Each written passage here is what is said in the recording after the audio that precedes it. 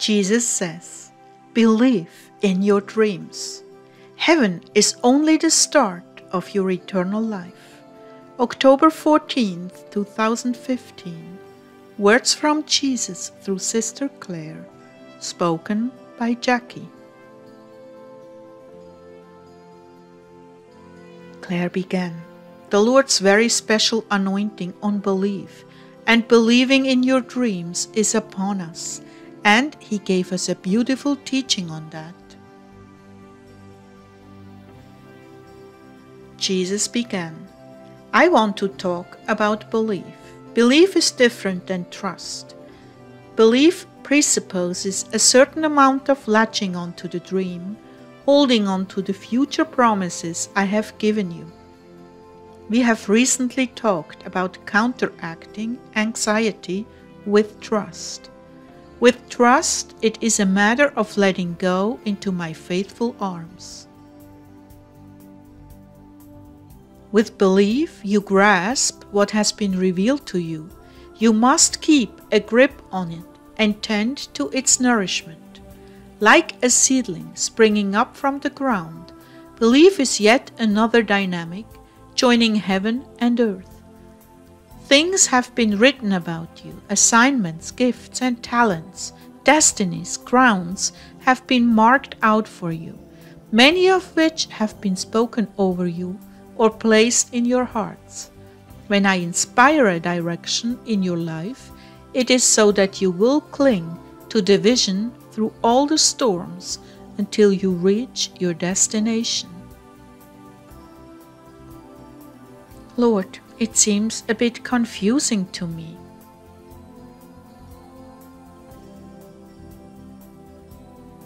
Belief is an active thing, where trust is a surrendering of yourself and all that pertains to you in absolute faith that I am in control and will make the best of it. They do in a sense overlap. I'm splitting hairs here because I want both dynamics at work in my brides.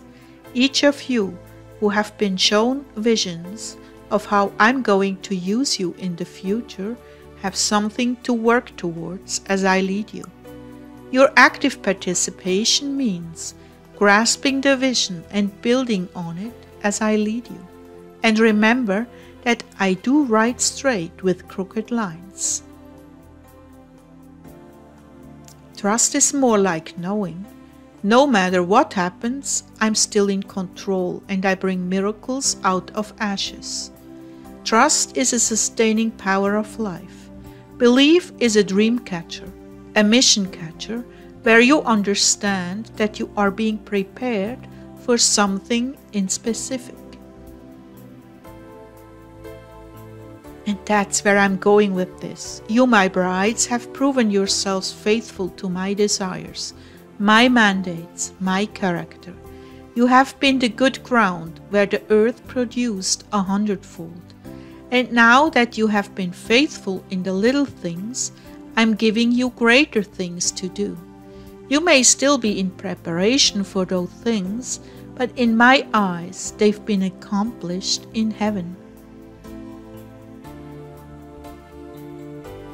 For far too many of you, life ends in heaven. Nothing could be more untrue. Earth is a proving ground, and heaven is not only a reward, but a step up higher to embrace even more responsibility, more gifts, more missions. Oh, how wonderful it will be for you who have learned to love your brother as yourself.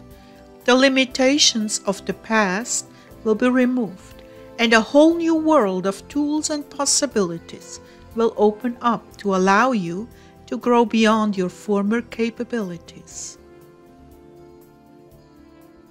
I want you to adhere with all your hearts to the visions that have been spoken over you.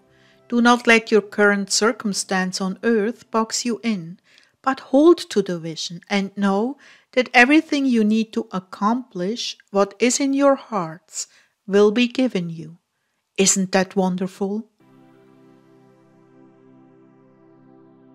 Indeed it is, Lord. Wow, it's out of this world. Oh, why do I have to wait? And how much longer? Whoa, my bride, I'm merely igniting new hope in your heart. It's not quite time yet. The transition will be a work in itself, believe me. I can only imagine, Lord.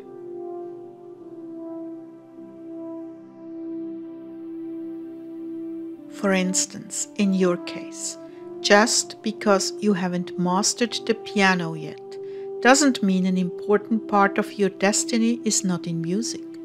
We are using some things now in this season that are imperative to me. But later, front and center will be the piano and your voice. If I hadn't told you this, you might be tempted to forget about the many promises you and Ezekiel have had about ministering in music. But I am reminding you so that you will cling to those in your heart, even as Mary kept things hidden in her heart, and yet be able to move forward in the present time with tasks unrelated to that mission.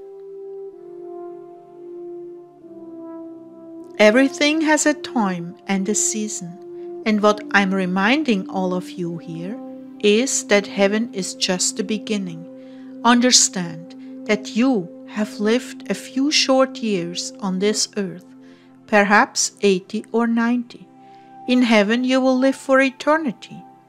You will see those who are thousands of years old and still fulfilling the desires of their hearts and the very essence of what they were created to do.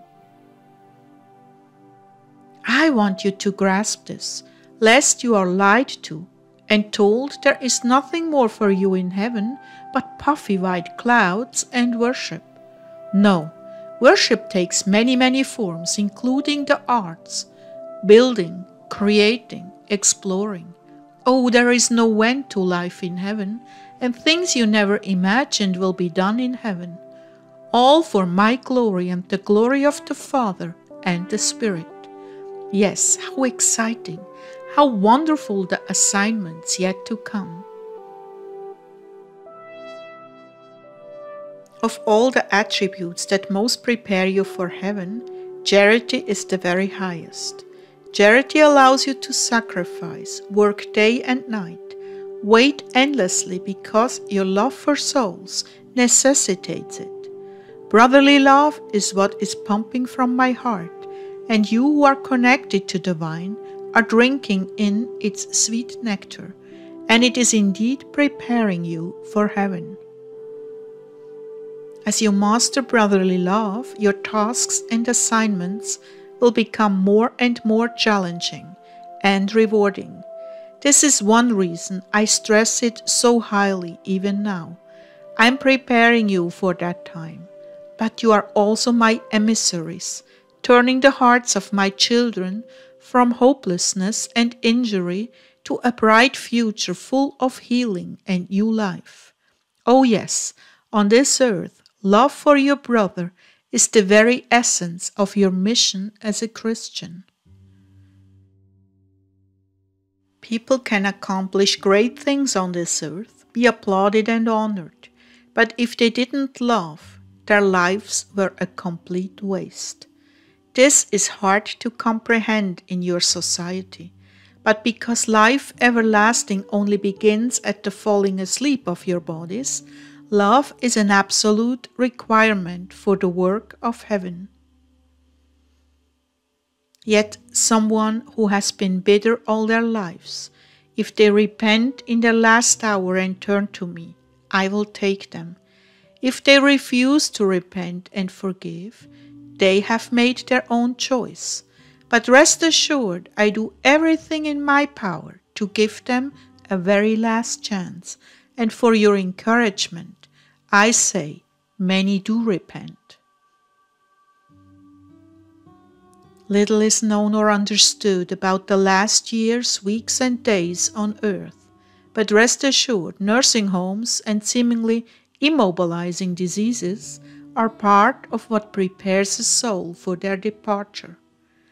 things become clear to them, things they never recognized before, and with my love accompanying them, they grow in understanding and wisdom until they are ready.